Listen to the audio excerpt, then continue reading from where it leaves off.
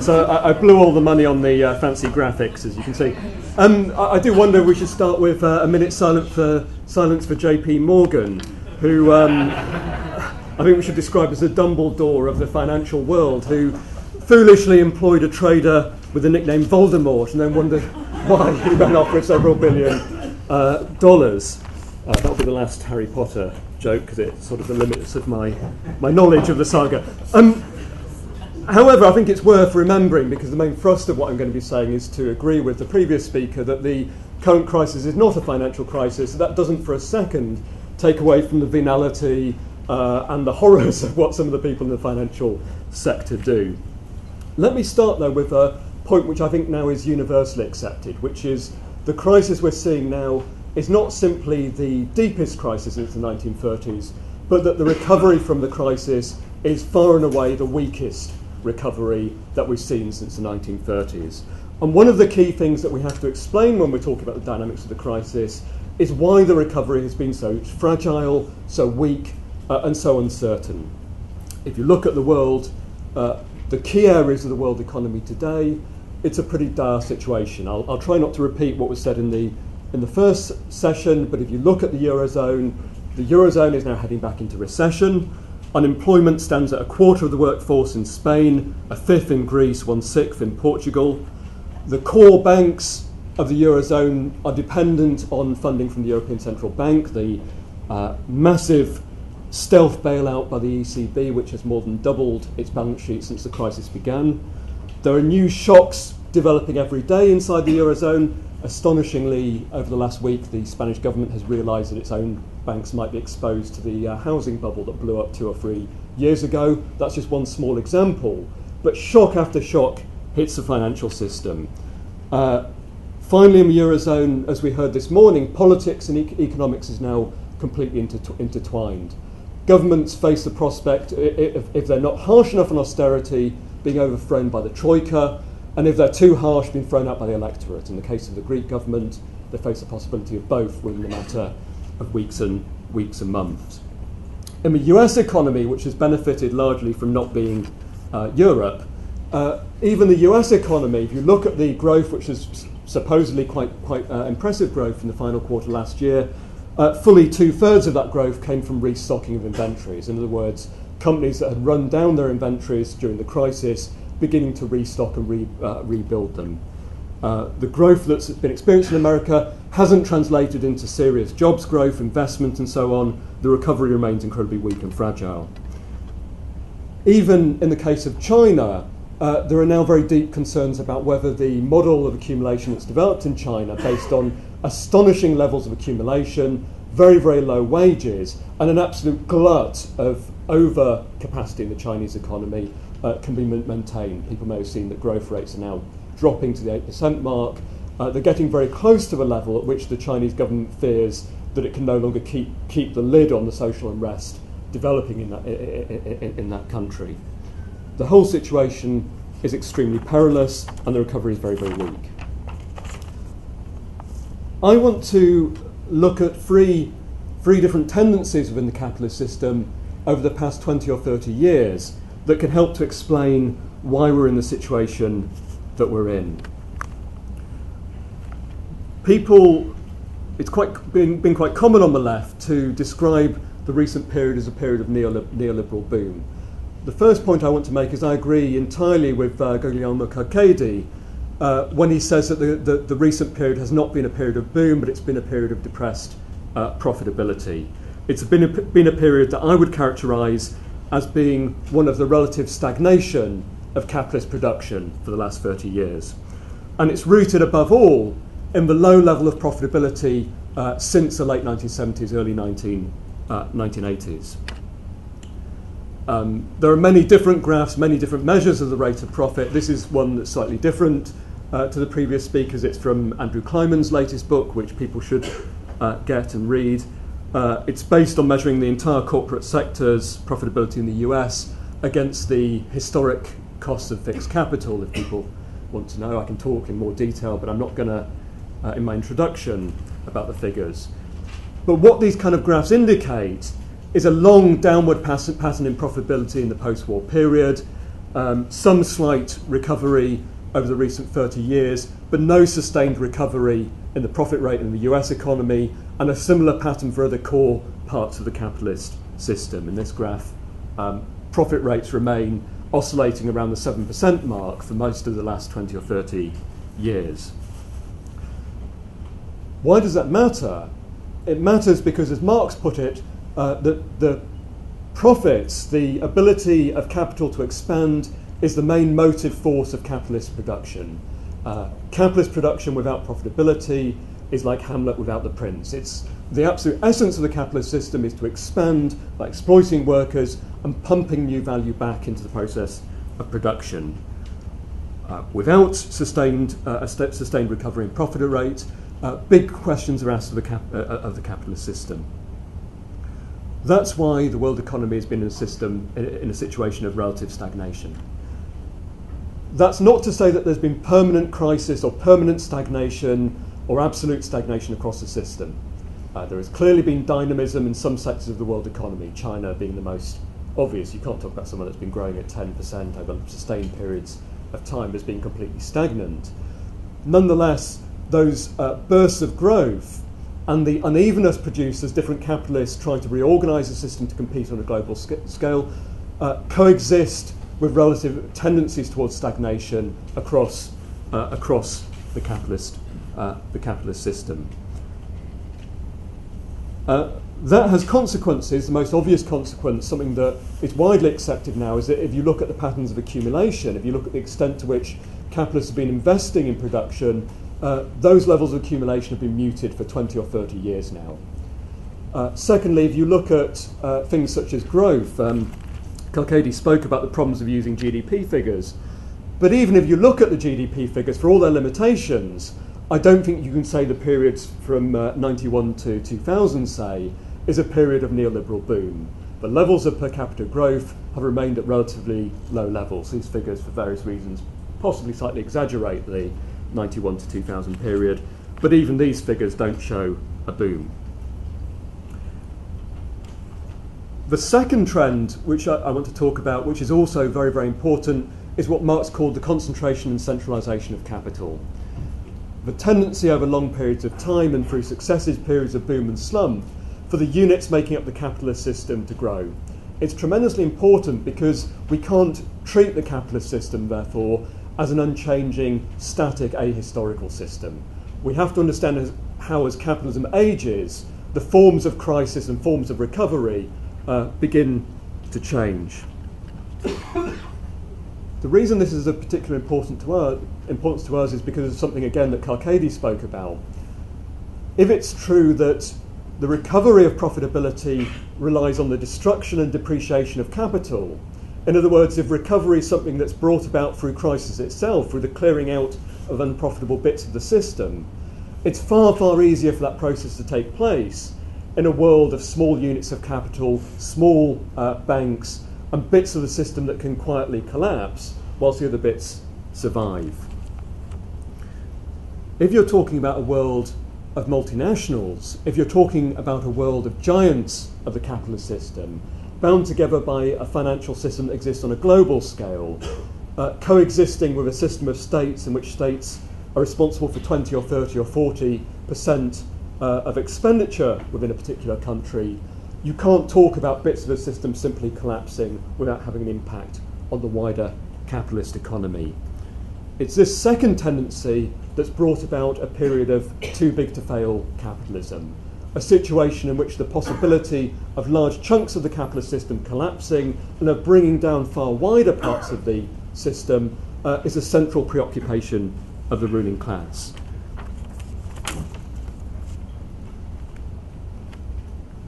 And that's why that has a bearing on the third tendency, which I'm going to talk about, which is the growth of finance. It's also very important for the dynamics of the crisis as it's unfolded. I would argue the destruction of capital, both in the sense of firms collapsing, goods being sold at far sale prices, but also the collapse of bad debts, hasn't taken place to anything like the extent that would be required to spur another major boom of the capitalist system. And that's why if you look at profit rates, Only in America, where there's been a much more effective process of deleveraging and so on, has there been any kind of recovery in profit rates in the last two or 3 years. And even there, it's an extremely limited recovery in profit rates. I think our prognosis has to be that the getting over this crisis and restoring profitability will be a long, traumatic process extending over years and passing through a number of different phases, which has very important strategic implications for us on the left. The third tendency I want to look at is the growth of finance over the last 30 years. Robin Blackburn has done some fantastic work on this area, and I certainly commend his writing. Actually, the first place I ever heard the word subprime was an article Robin wrote, I think, a full 5 years ago, early in 2007, which spelt out the dangers in the subprime mortgage market. However, I think that understanding of financialisation has to be put in the context of these wider trends of the capitalist system. My position, similar to Carcades, is that the growth of the financial system is a consequence of what's been happening in the wider economy. First of all, we have to say that finance is not some parasitic growth on the capitalist economy. If you read the third volume of Capital, Marx is at pains to show how finance and credit plays a central role in the production of value and in the wider capitalist economy. It's captured very well in the first quote, which Marx says, "Banking and credit are a potent means of driving capitalist production beyond its limits, but also a source of crisis and swindle." We've seen over the recent period both aspects of that, how financial growth has driven the system forwards beyond its limits, but now is becoming the central focus of crisis and, in the case of JP Morgan, swindle. But the third quote, which Jane Hardy also gave this morning, I think is tremendously important, because what Marx is indicating is that if you have a long period of depressed profitability, there is a possibility of the credit system expanding beyond the capacity of the capitalist system to generate new value.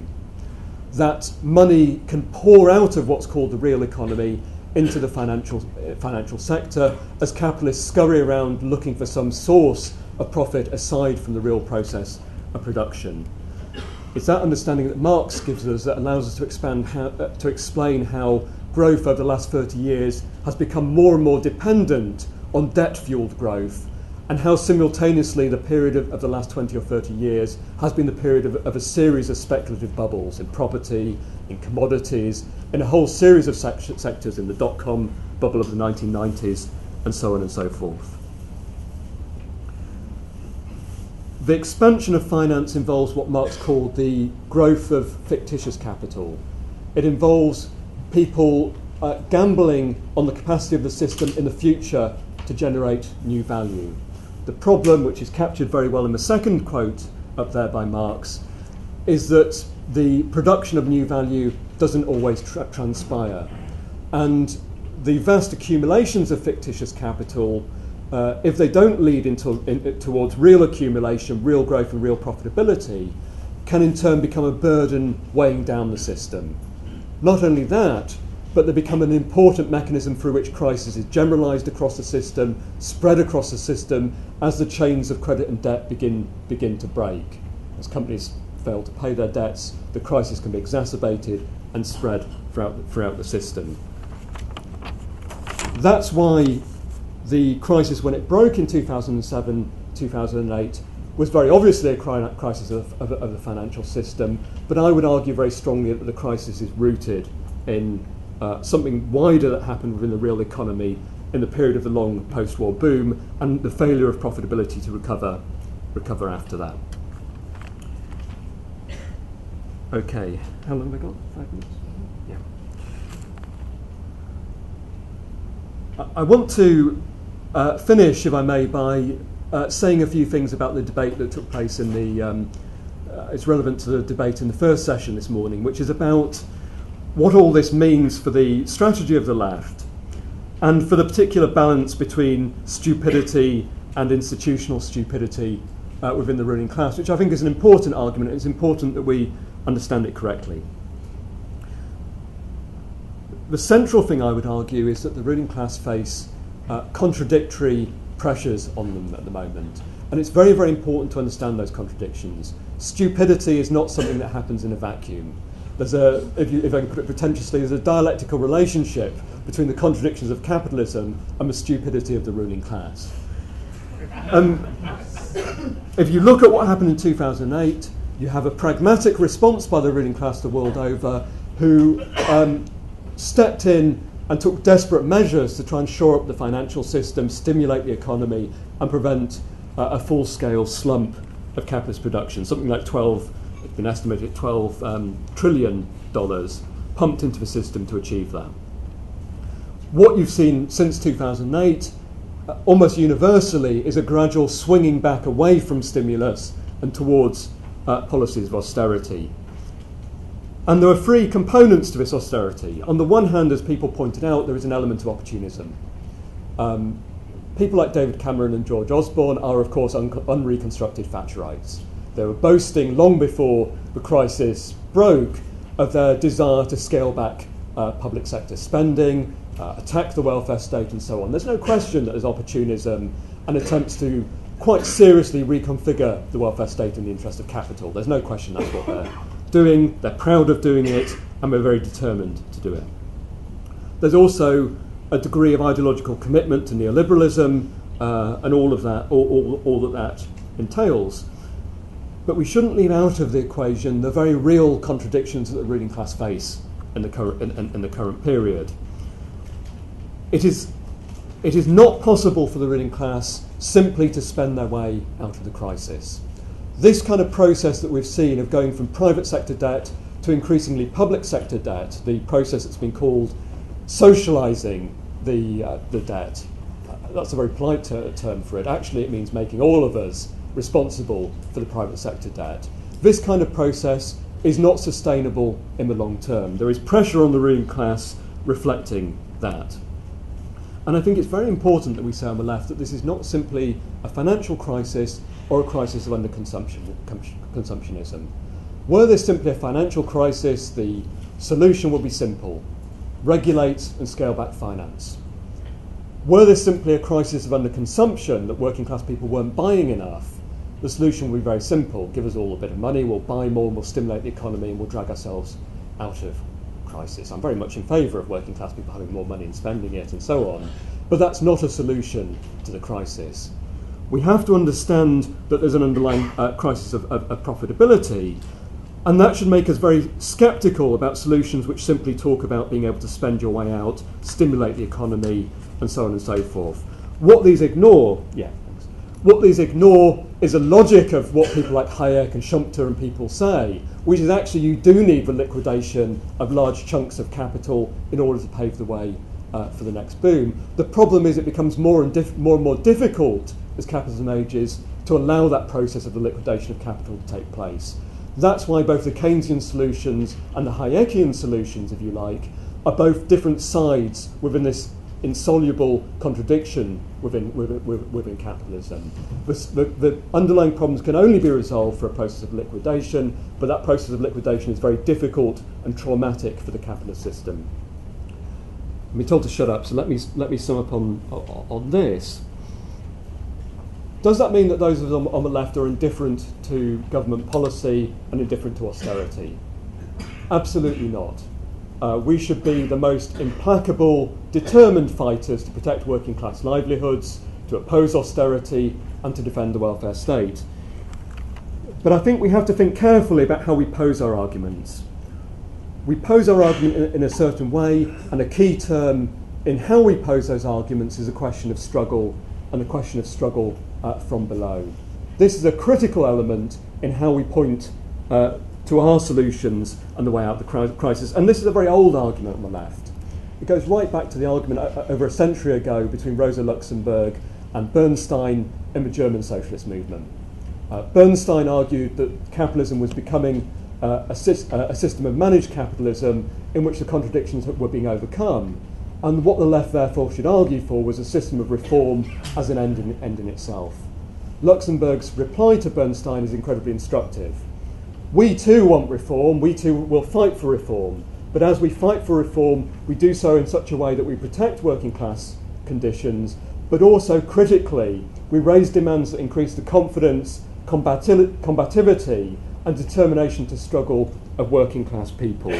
We pose arguments and demands for reform in a way as a lever of raising working class combativity and strength. I think when we think about the arguments over reform and revolution, we should go back to those debates and understand that our desire for reforms is very different from those people who want to patch up and repair the capitalist system. Our desire for reform comes out of a desire for a fundamental change in the capitalist system. It comes out of a desire for revolution.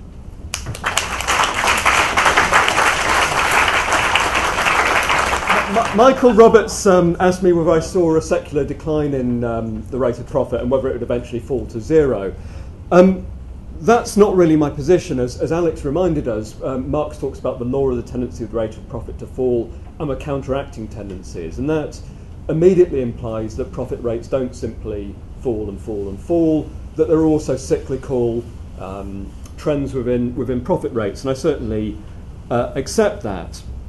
But what I'm trying to resist is a very pronounced tendency within academic Marxism to say that because of the counteracting tendencies, profit rates are completely indeterminate. They go up and down and up and down, and you can't really tell what direction they're moving in. And I certainly don't hold to that position. I think there are both cyclical patterns within capitalism, but there are also long-term tendencies within the system that can operate over many cycles of the boom and bust cycle.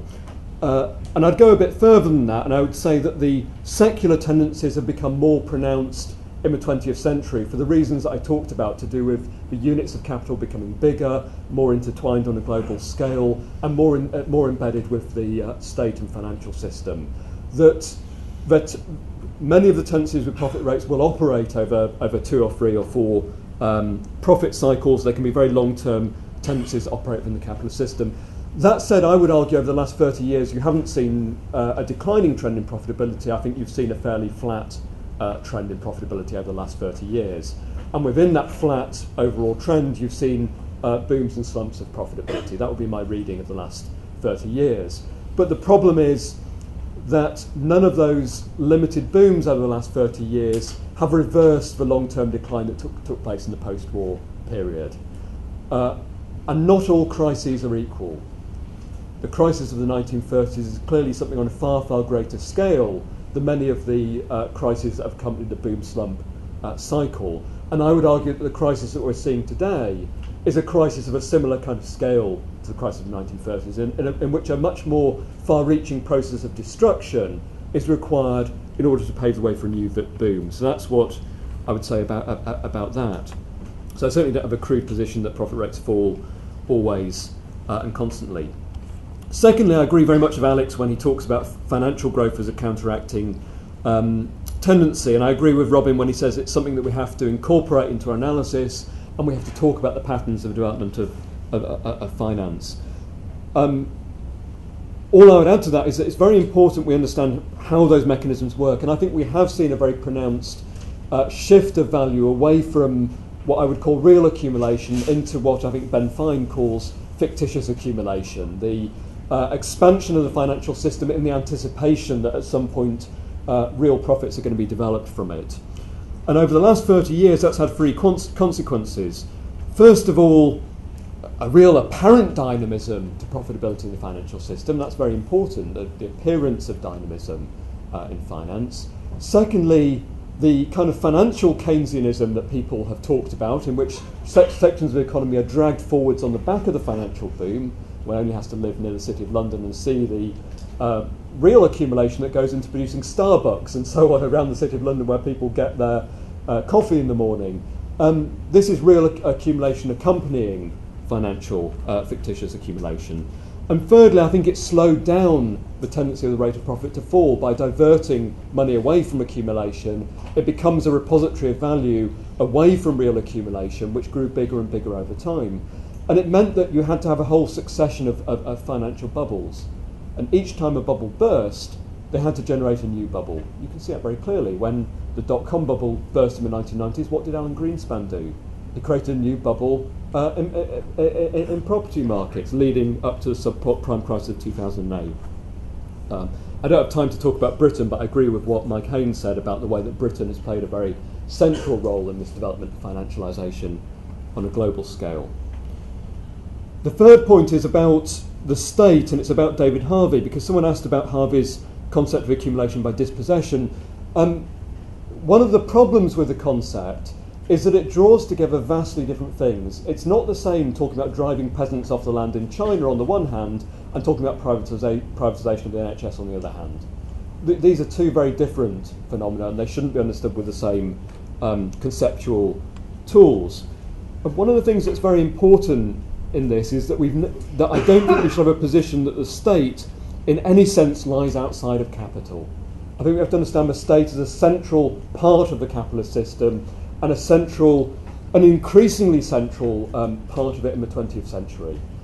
The state has become central in many ways to capitalist accumulation, both for its direct role in the process of accumulation, but also because 20th century capitalism and 21st century capitalism is a capitalism which requires a collective labour across society, in which producing the right kinds of labour power, repairing workers through the health service, a whole series of different institutions that are required for accumulation have sprung up, which don't necessarily directly produce value, but are central to value production, and the state is a key part of that thing. That's why even the Tories in their wildest dreams are not talking about completely destroying the health service or scrapping education. They're talking about reconfiguring the welfare state in the interests of capital. I mean, attack on pensions is a key part on that, because pensions are deferred wages, but critically there's something that try and make workers feel, oh, I'm slaving away, but at some point in 30 or 40 years' time I'm going to retire. The Tories believe that they can cope without that safety net for workers, and that workers won't fight, and it's why the fight over pensions has become very, very central. The state is a key part of capitalism in Britain, in Greece, but also in China, and also I would argue in the Soviet Union, where you have the purest forms of state capitalism. Okay, two final points, and then I'll shut up. Just briefly on the Eurozone, I think we have to integrate demands to leave the euro into the package of demands that we raise in countries like Greece. I think if we're going to talk about nationalisation of the entire banking system in Greece, if we're going to talk about capital controls in Greece, if you're going to talk about elements of workers' power, I think it's unthinkable to raise those demands without also incorporating into them a demand to leave the trap that is the Eurozone. Of course, I don't think we should do it in a nationalistic way. I think the role of people elsewhere in the Eurozone in supporting that demand is incredibly important. But I think it has to be a demand that we raise, and it has to be a demand that we make of Syriza as part of a package, a series of demands, transitional demands, if you like, about the crisis. Personally, I hope that Syriza do get a stonking great vote in the next round of elections, and I hope that they are faced with the problem of forming a government. Why do I think that? Well, first of all, I think that because it's about the confidence of working class people to fight. We want the best possible terrain for Greek workers to fight, and I think that does mean a government elected from the left. Secondly, I believe that working class people learn through their own experiences the limits of reformism. It's no surprise that you're seeing soft left reformist elements beginning to increase their votes in the current phase of the crisis. It's only through the experience of what those governments and what those parties represent that working class people will begin to learn. And I think a Syriza government will be a government faced with very, very profound contradictions and contradictory pressures. I don't think it's a stable resting point for the Greek political system, but I think as something that opens up a framework in which the far left can begin to grow and advance, it's a very, very important stage in that struggle. So I support the project of Antasia, but I think we have to understand that there will be many points in which other left forces come to power, develop, and so on and so forth. We have to both simultaneously, let me put it like this, we have to have pure minds but grubby hands. We have to understand what's at stake in this. It's a battle against capitalism, but we have to be prepared to get in to fight alongside people who have not yet recognised that we need to overthrow the capitalist system. I'll finish there.